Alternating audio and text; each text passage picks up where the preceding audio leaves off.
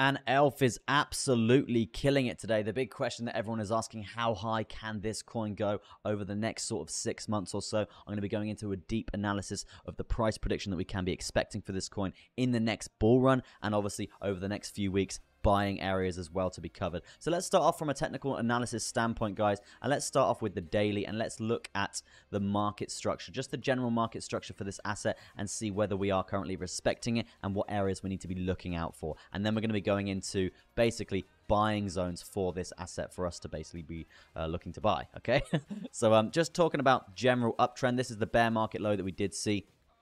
I mean, obviously back in November 2022, really horrifically low from there. And then obviously breaking these highs really strong. So the higher low point that I can see straight off the bat would be down here. This is going to be the first high low that I can see, guys. And then from there, we're obviously breaking this high, broke this high, significant pullback, another higher low here. And this is just us establishing bullish market structure, guys. So if we establish the bullish market structure, then basically we can look at the areas of reversal. And for this asset to essentially come down and respect those levels of support. If it loses the level of support, then we can be looking for a reversal, okay? And that's obviously bearish momentum. So in terms of a bullish market structure right now, it's looking really strong here on the daily. The most recent higher low that I would say here is around 56 cents, guys. So obviously, since that higher low has been set, we're up around 41%. So it's looking very bullish. But let's not forget, it's parabolic, guys. It's parabolic right now. A lot of the other altcoins today, they're not really moving that much. This asset is absolutely mooning. So what does this tell us? It tells us that we need to essentially come down. The buying areas that you could be looking out for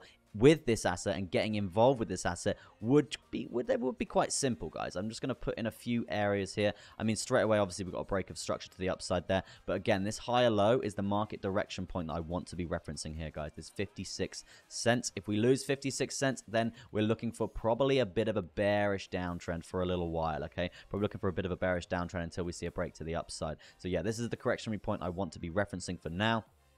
In terms of a buying zone, obviously, we're still bullish if we're above 56, guys. We're still bullish if we're in this zone. So it's looking pretty good there. So even if we see a lovely bounce, higher lows getting hit or higher lows getting set, because obviously we're seeing us moon right now. We need to be setting higher lows. So the buying point that I would say for this asset to be really keeping an eye on would probably be around 68 cents. And also you can see heavy levels of support coming through at around 67 as well there, guys. So yeah, not looking too bad. I wouldn't be buying this asset at the top. Obviously, we've got a long-legged doji star candle on the daily as well, guys. That essentially means there's uncertainty in the direction of the chart right now. So that's definitely one to watch out for in the next 12 hours and 28 minutes, whatever happens to this candle.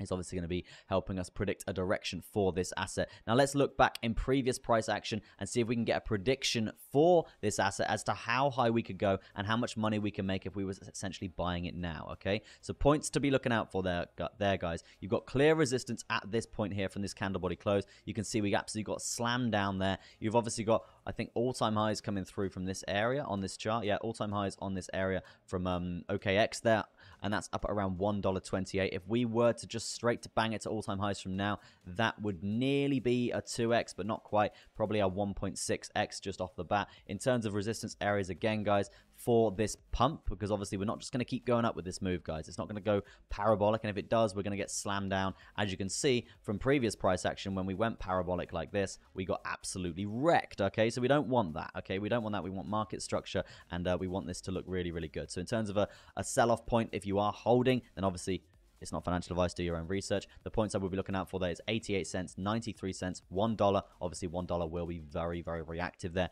And then coming down, setting levels of support on different areas, and then seeing a nice uptrend continue if we can set a really nice confirmed higher low there. In terms of a price prediction for the bull run, guys, let's look at ELF on CoinMarketCap and see what we're working with here. You can see in terms of a market cap right now, currently set at around 569 million.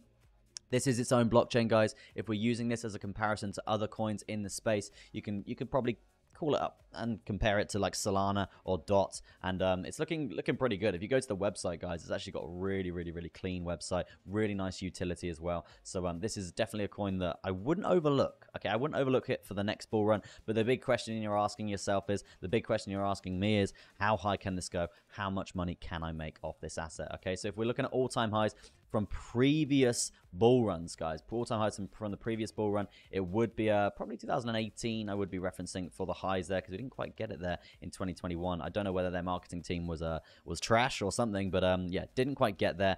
But what I'm saying here, in terms of a positive outlook for this asset right now, we're already at 80 cents. We're nearly at all-time highs from the previous bull run there. So that obviously shows that there's a lot of movement for growth here over the next sort of 6 months to a year for this asset, because obviously we're coming into this really nice run, and if we're already 60%, 70% complete comparing it to the previous bull run, then there's obviously a lot of room for growth. So the question you're asking me is, how high can this go? So if we're looking at all-time highs, it's going to be around $2.42. Usually in the bull runs with these altcoins that are reactive at this time in this early stage, we're probably looking for around a 5 to 10x on this asset. If we're looking for a price for that, guys, it probably would be putting this coin at around $7, $5 to $7. That's sort of what the price prediction would be.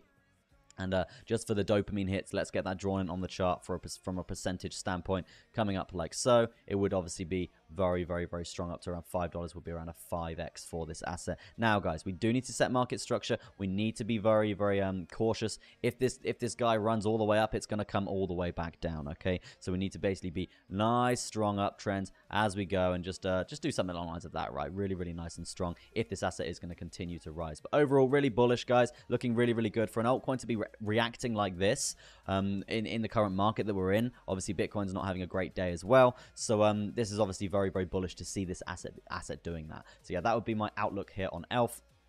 And some of you are saying like, oh, you shouldn't be buying this asset right now. You're right. You probably shouldn't. You should wait for a significant pullback and a nice new higher low to be set. Okay, that's sort of what I would say there. Obviously, do your own research. If you want to buy it, buy it. But right now, I wouldn't be buying. I'd be waiting for a nice little pullback. But yeah, that's going to be it from me, guys. Thank you ever so much for watching. I do appreciate it. And I will be back. I will be back literally every day now making crypto videos for you. So make sure you drop a sub on the channel, notification bell on. You're never going to miss one of my uploads. But yeah, that's going to be it from me, guys. Thank you ever so much for watching. Peace out. And goodbye from me, Crypto Chester.